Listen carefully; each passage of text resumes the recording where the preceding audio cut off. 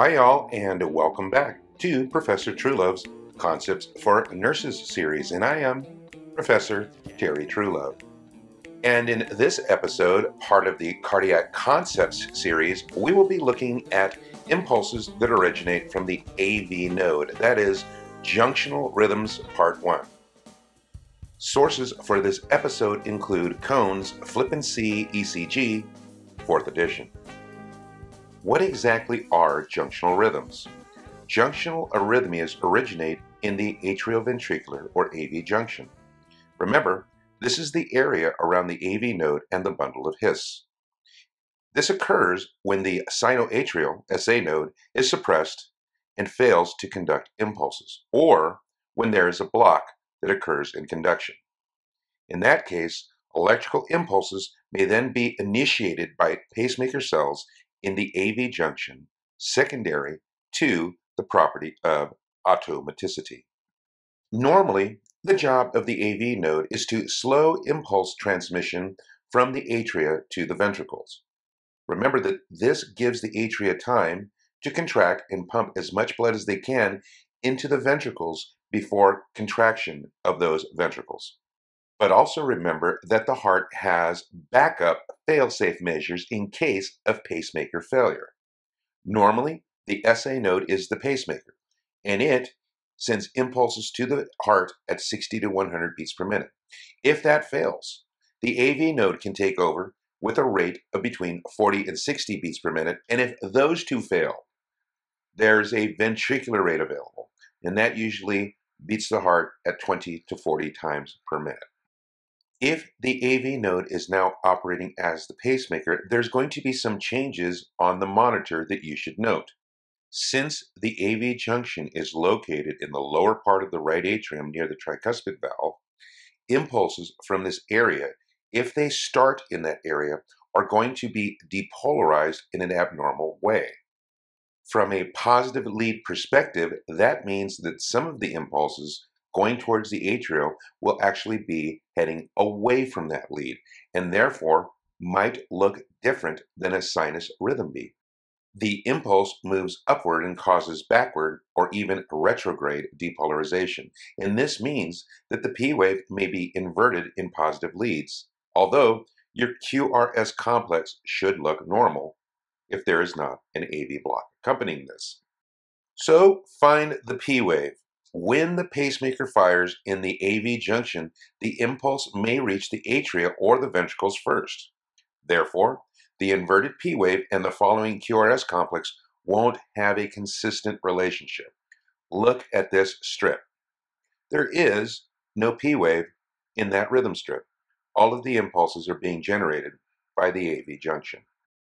You do have to be careful because some atrial arrhythmias are mistaken for junctional arrhythmias because those impulses may be generated so low in the atria, that is, so close to the junction, that they also cause retrograde depolarization and inverted P waves. However, those impulses are going to have a normal PRI. So look at the PR interval. This will help you to determine whether this arrhythmia is atrial in origin or junctional in origin.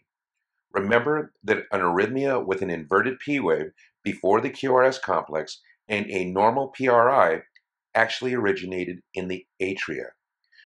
On the other hand, an arrhythmia with a PR interval of less than 0.12 seconds originated in the AV junction. Let's look at one of those rhythms, in this case, a PJC, or a premature junctional complex. This is a beat that occurs before a normal beat and causes an irregular rhythm. This impulse originates in the AV node, and it occurs when an irritable location within the AV junction acts as a pacemaker and fires either prematurely or out of sequence. The atria are depolarized in retrograde fashion, causing an inverted P wave. However, because the impulses are going down the proper pathways, the ventricles are depolarized normally, and this nets us a narrow, normal-looking QRS complex. This is a positive view of a PJC. Note the lack of the P wave before the early QRS complex appears. There are many causes of PJCs, One of the most important and dangerous is digoxin toxicity. That is, blood levels of digoxin that are greater than 2.5 nanograms per milliliter. Other causes include excessive caffeine intake, an inferior wall myocardial infarction, rheumatic heart disease, valvular disease, hypoxia, heart failure, and swelling of the AV junction after heart surgery. Remember that although PJCs themselves aren't typically dangerous, you will need to monitor the patient carefully and assess them for other signs of intrinsic pacemaker failure. As you look at your rhythm strip, you should see that this appears on the rhythm strip as an early beat that causes an irregularity, while the rest of the strip may show regular atrial and ventricular rhythms. Look for inverted P waves in leads 2, 3, and AVF. Those are the positive leads. The P wave may fall before, during, or after the QRS complex. If it falls during the QRS complex, it will be hidden. And if it comes before the QRS complex, the PR interval will be less than 0.12 seconds. If it's greater than 0.12 seconds, the impulse has originated in the atria. Because the ventricles are usually depolarized normally, the QRS complex has a normal configuration and a normal duration of less than 0.12 seconds. Lastly, the T wave and the QT interval are usually normal. As you assess your patient may be asymptomatic, or they may complain of palpitations or a feeling of quickening in the chest. As a nurse, you may be able to palpate an irregular pulse. If the PJCs are frequent enough, the patient may have hypotension from a transient decrease in cardiac output. If you find that your patient has no symptoms, continue to monitor and provide no interventions. Monitor for hemodynamic instability. Decrease the intake of substances that cause that irritability, and you should consider digoxin toxicity.